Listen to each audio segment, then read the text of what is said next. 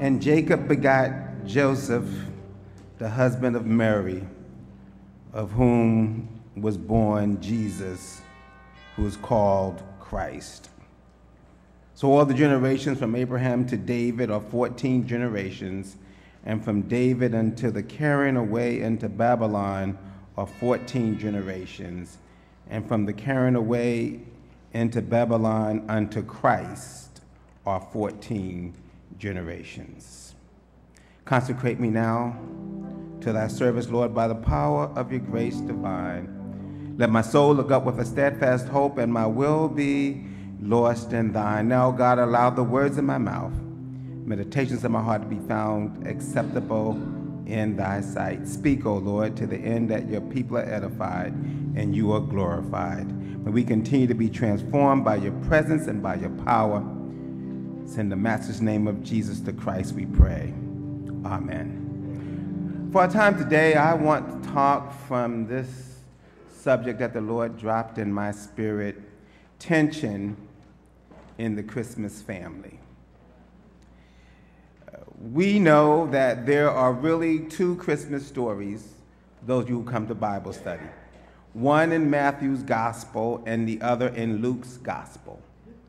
Matthew tells us about the birth of Jesus from Joseph's perspective, and Luke gives us the story from Mary's perspective.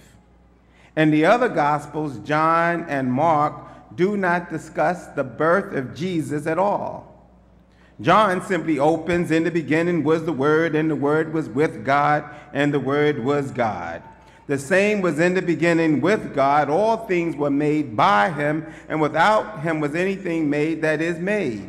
In him was life, and the life was the light of men, and the light shined in the darkness, and the darkness comprehended it not. And the Word became flesh, dwelt among us, and we beheld its glory, the glory of the only begotten of the Father, full of grace and truth." Mark opens with the baptism of Jesus, and when Jesus is baptized is where we have the introduction for the first time in Scripture of the Trinity. God speaks and says, "This is my beloved Son, in whom I am well pleased," and the Holy Spirit descends upon Jesus' shoulder in the form of a dove.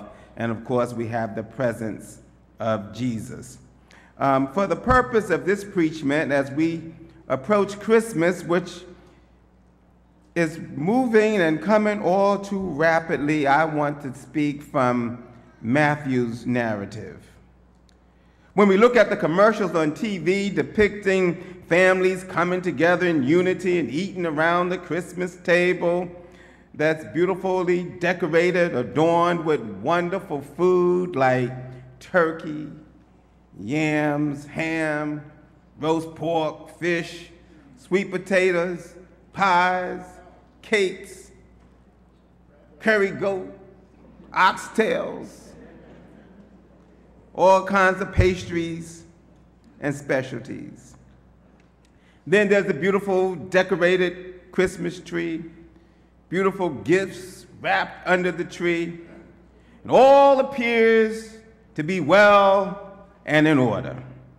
However, if you, like many of us, you have some tension, some unrest, some uncomfortability in your family, especially during the holiday seasons. If this is your testimony, as it is mine, you need to know that you are not alone. As a matter of fact, you're in good company. Jesus himself was born into a family with controversy, stress, and even a scandalous situation. As a matter of fact, the issue regarding the scandal is presented to us in Matthew's historical genealogy. And Jacob begat Joseph, the husband of Mary, whom was born Jesus, who is called Christ. If Joseph had been the biological father, it would have been Jacob begat Joseph and Joseph begat Jesus. But inasmuch as he wasn't, we're introduced to a scandalous situation in the genealogy account. And when Mary tells Joseph that she is pregnant by the Holy Ghost, Joseph must have been livid, upset, and angry. The Bible says that Joseph, being a just man, decided to put her away privately. The fact that Joseph is a righteous man means that he legally and spiritually had to ask for a divorce. The law itself did not allow him to forgive and to forget. Now, I don't know about you, but I thank God for Jesus, the babe of Bethlehem, because the law came by Moses, but grace and truth came by Jesus the Christ. The Bible declares that what the law could not do and that it was weak in the flesh, God did through sending his son, Jesus the Christ. You need to understand, and we were having a conversation recently with some people about this, that during these times when you were engaged, the woman remained in her father's house until they were married. And at that time, the couple came together to consummate the marriage. I know it's going to get quiet. But we're so far outside of what the Bible teaches. Because now, before they get married, they live together. And it seems to be all right. But this was not always the case. Grown folk did not allow children to shack up in their house where they pay the rent. Something is wrong when the church becomes afraid to preach the whole counsel of God.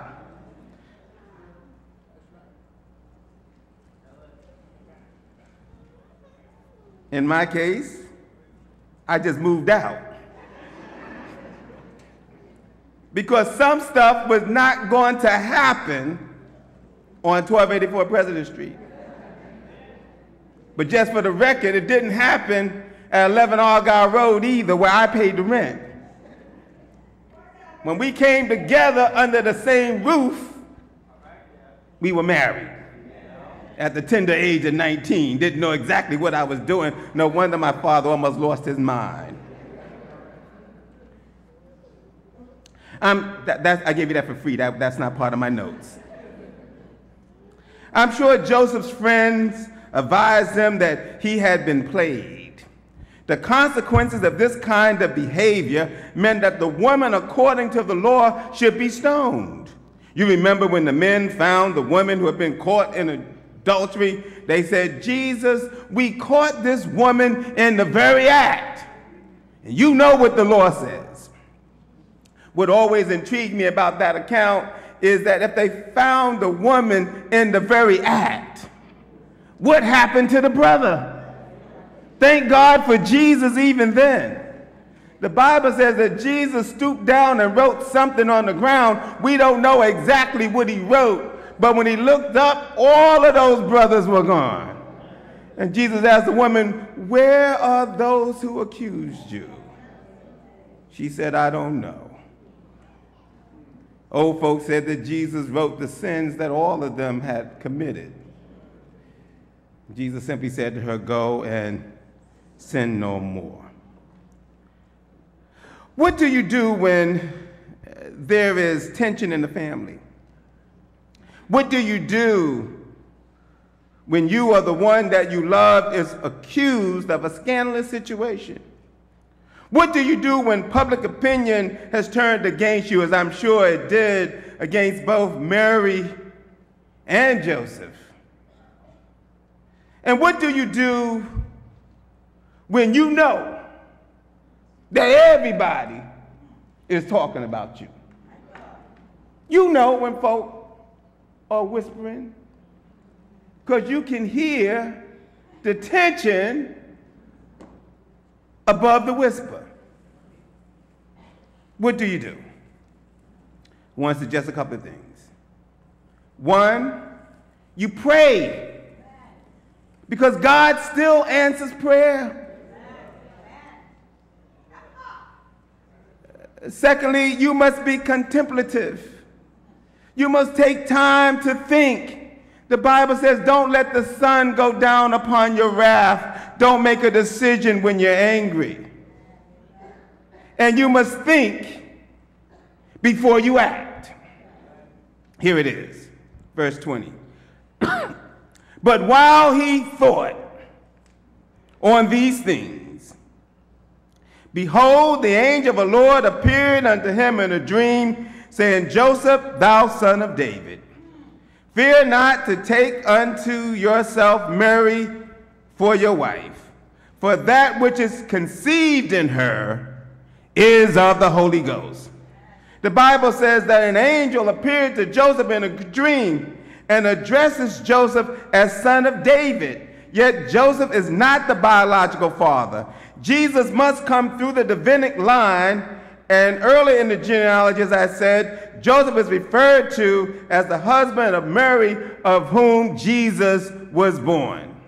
But I want to suggest that in spite of what the law says, in spite of what people say, that in this account of the birth of Jesus, I have proof, because I've done, Sister Rock and Sister Carrie, I've done an exegetical study. I've looked deeply into the text because I wanted to see if there was some new water, fresh water in an old well. And I come to tell you this morning that I don't care what the law says. I don't care what people say. If God is on your side, God can turn any situation around no matter what the law says, because God can do exceedingly abundantly above whatever you can ask or think. Here it is in verse 21. And she shall bring forth a son, and thou shalt call his name Jesus, for he shall save his people from their sin. It's at this context that God places Joseph as the father of Jesus and puts him in the Davidic line to make him a part of the royal family. Because you need to understand that it is the father that names the child. And when God instructs Joseph that he shall call the child Jesus and gives Joseph the authority to name Jesus, that causes Joseph to adopt Jesus as his own child, that makes him Jesus' earthly father and places him in the Davidic line and into the royal family of God, and erases all of the scandalous situation, because whatever you're going through, God can turn it around. Here it is. And we too, that's what the choir just sang, we have been adopted into the royal family because of Jesus, who is the Lamb of God that takes away the sins of the world. Because while we were yet sinners, Christ died for us. Because in the very beginning, God was in Christ, reconciling the world unto himself. Sin had torn us apart. There was a breach, and there was no communication between God and humankind. And there was no word from the Lord for 400 years. But there was a counselor in the heavenly realm, God the Father, God the Son, and God the Holy Ghost. And Jesus spoke up and said, make me a body, and I'll go down and redeem men from their sins, so that he that knew no sin became sin for us and adopted us into the royal family, so that we could communicate with God That's why when we pray, we end all of our prayers in the name of Jesus, because he stands as the advocate for us between man and God and pleads our case to the Master. I give him praise, honor, and glory. I'm almost done. Paul, who was a biblical scholar, put it this way in Ephesians chapter 1. Paul, an apostle of Jesus Christ, by the will of God, to the saints which are at Ephesus, and to the faithful in Jesus Christ, grace be to you, peace from God our Father and the Lord Jesus Christ. Blessed be the God and the Father of our Lord Jesus Christ, who has blessed us with all spiritual blessings in heavenly places in Christ. According, he has chosen us in him, Jesus, before the foundation of the world, that we should be holy and without blame before him in love, because of the blood of Jesus that washes away our sins, having predestinated us unto the adoption of children by Jesus Christ to himself, according to the good pleasure of his will. And so when God sends Jesus to become a sacrifice, we become also adopted into the royal family.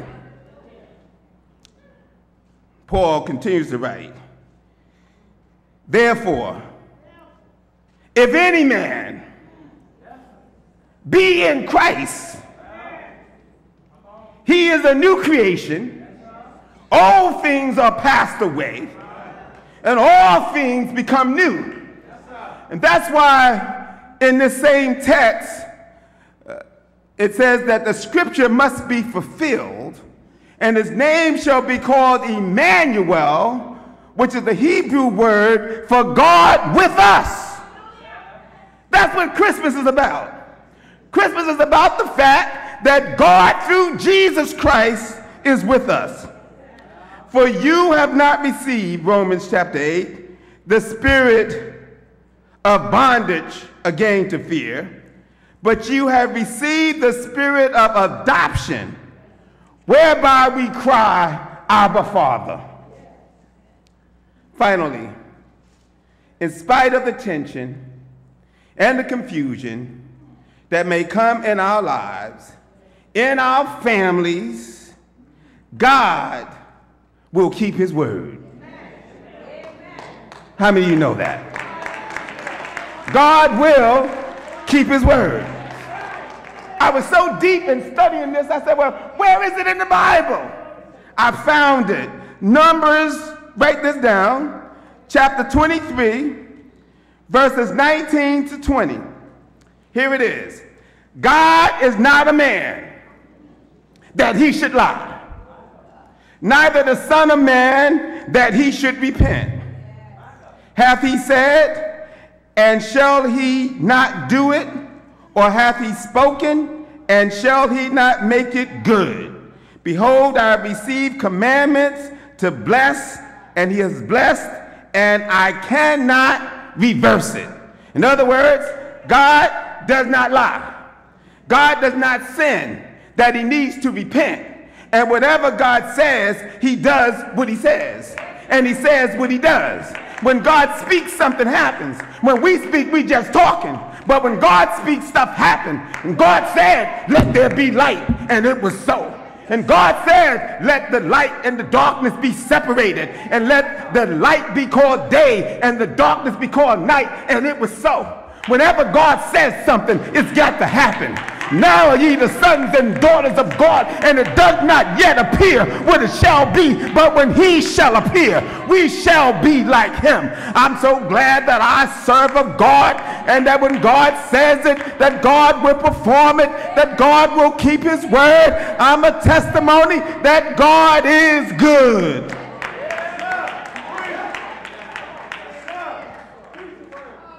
So here it is, as I come to closure. But while he thought on these things, every now and then you got to think about it. and let God work it out. An angel appeared unto him. And whenever God shows up, you always hear him say, fear not. Resurrection morning, when God showed up, he said, fear not. Wherever God is, he cancels out fear. If you're going to be fearful, then don't pray. If you pray, you don't need to be fearful. Don't be afraid to take Mary, your wife. Don't worry about what folk are saying. If God has called you to do something, do what God says. God will work it out. In spite of what people say, when the favor of God is on you, here's Mary, a peasant child. Here's Joseph, not from an aristocratic family, but God lifted them up because they remained in the will of God. Thou shalt call his son, his name, Jesus. All this was done that it might be fulfilled of the Lord by the prophet, saying, behold, a virgin shall be with child, shall bring forth a son, and shall call his name Emmanuel. And they did not know each other until she brought forth her firstborn child, and called his name Jesus. Isaiah, thousands of years before, prophesied in Isaiah chapter 9, for unto us, Handel wrote about this in the Messiah, a child is born, unto us a son is given, the government shall be upon his shoulders, his name shall be called Wonderful, Counselor, the Mighty God, the Everlasting Father, the Prince of Peace. And since I met Jesus, there's a whole lot of other names I know him by. I know him as the Prince of Peace. I know him as the eternal Rock of Ages. I know him as the King of Glory, as the Mighty God, as the King of Kings, as the Lord of Lords, as the Lord of Hosts, as the lily of the valley, as the bright and morning star. I know him as a healer. I know him as a deliverer, provider, creator, day star, cornerstone. I am that I am, the head of the church, the righteous judge, the shield, the merciful God, the faithful God, the Jehovah Raphi, the Jehovah Jireh, Jehovah Shalom. I know him as defender, redeemer, comforter, Trinity, teacher, hope of glory, Lion of Judah, fruit of Jesse, light of the world, proclaimer, God all by himself. I know him as the way, the truth, and the life. I know him as a way maker, a door opener, a pathfinder. I tell you, I'm so glad for the gift of Jesus the Christ. If I don't get anything else but Jesus, I've got enough. I can tell you that he'll be joy when you're sad. I'll tell you that he'll be hope in the midst of your despair. I tell you that he'll make a way out of no way. That's why one of my favorite songs is, my hope is built on nothing less than Jesus' blood and righteousness. I dare not trust the sweeter frame, but wholly lean on Jesus' name. In every high and stormy gale, when the wind begins to blow, my anchor holds within the veil. His oath, his covenant, and his blood supports me in the whelming flood. When folk talk about me, his oath, his promises are yes and amen. If I could sing, I would sing, I trust in God. I know he cares for me, a mountain bleak or on the rolling sea. My heavenly Father watches over me. On Christ, I'm not worried about Donald Trump. On Christ, I'm not worried about Putin. On Christ, I'm not worried about the Republicans. On Christ, the solid rock I stand. All of the ground is sinking sand. I tell you this, as I take my seat, sometimes he walks with me. Sometimes he talks with me. And every now and then, he lets me know that I am his own. And as I take my seat, I like the way John puts it. If any man sin, and I read in Isaiah, all we like sheep have gone astray. We've turned everyone to his own way. But if any man sin, we have an advocate with the Father, who is Jesus Christ, the righteous. And he is the propitiation for our sins. In other words, he washed away our sins. What can wash away my sins? Nothing but the blood of Jesus. What can cleanse and make me whole again? Nothing but the blood of Jesus. There is a fountain filled with blood drawn from Emmanuel's veins, and sinners plunge beneath that flood, lose all their guilty stains. I like the way the three sisters used to sing it. They used to sing, oh, the blood that Jesus shed for me way back on Calvary. It reaches to the highest mountain. It flows to the lowest valley. And it will never, never lose its power. And she shall bring forth a son. They shall call his name. Say it for me, choir. What are they going to call him? Jesus. Who is he? Is he the lily of the valley? Yes. You say Jesus. Lily of the valley? Jesus. Bright and morning star? Jesus. Hope of glory? Jesus. Alpha and Omega? Jesus. Beginning and the ending? First and the last? God all by himself? A wheel in the middle of the wheel? He that was and is the one to come? We give him praise because he is worthy to be praised. Bless the name of Jesus.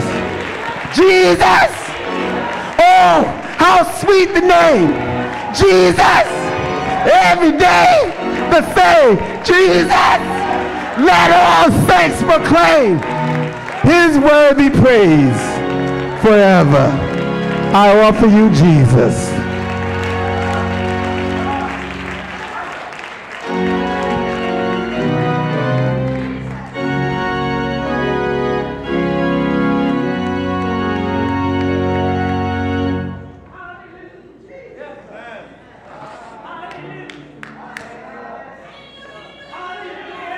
It's all right to give him some praise.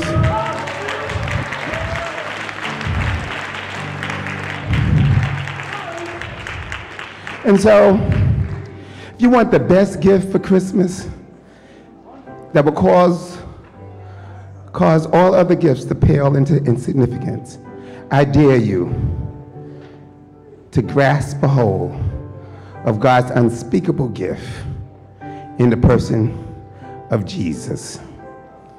And when you just don't know what to do, Karen, just say, Father. I know I'm getting older now because these songs mean so much to me. But I just can't figure it out. I stretch my hands to thee. No other help I know. Thou withdraw thyself from me. Whither shall I go? The doors of the church are open. Is there one? Is there one?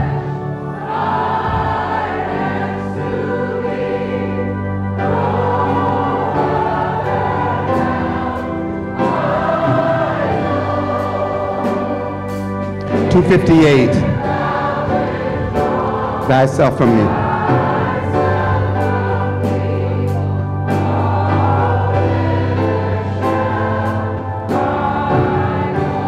I do believe.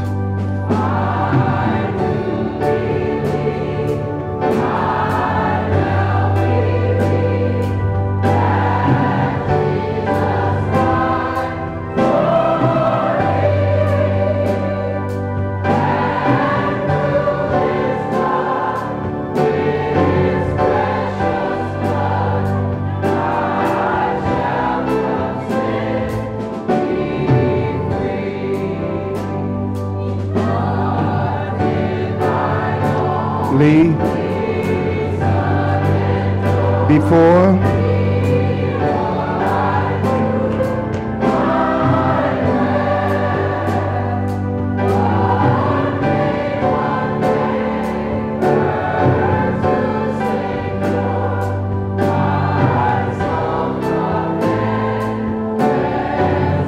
Everybody, I do believe.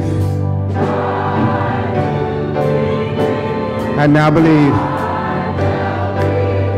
that Jesus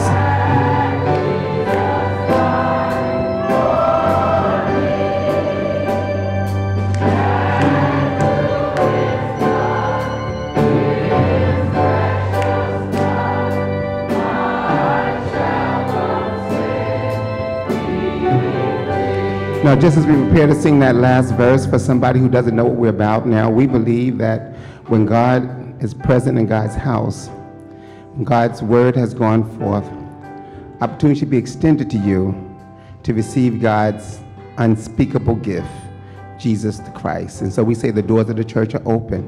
And if you have never accepted Jesus as your Lord and your Savior, this is your moment. And I want to say this while I'm talking to my youth leaders and every leader. Every now and then in your meetings, there ought to be a time, especially if you have persons that don't belong to the church, but even if they do, that you extend the invitation to discipleship. Do you know Jesus? Have you accepted him? I do this in the office all the time with my young people. Do you know him as Lord and Savior? The problem is that most of us don't know that God can do what God can do. But I'm not ashamed of the gospel of Jesus Christ, for it is the power of God unto salvation to everyone that believes. I want to say to my coaches on the basketball court, every now and then, get a little circle.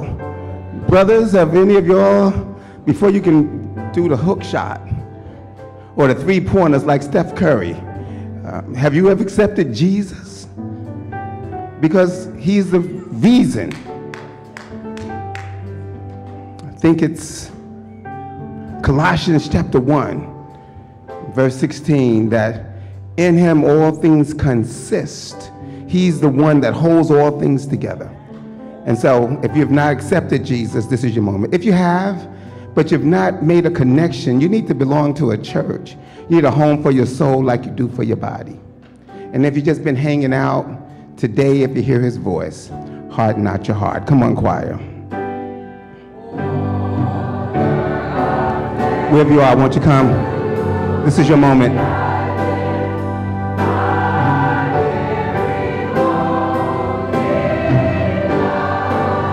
Oh, let me receive that gift.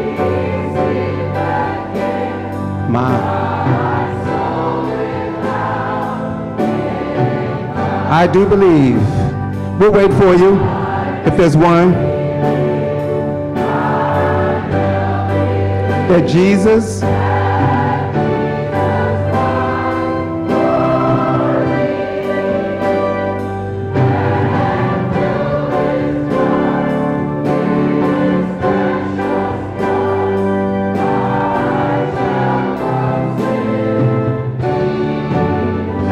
Now somebody just give God praise, honor, and glory for what God has done.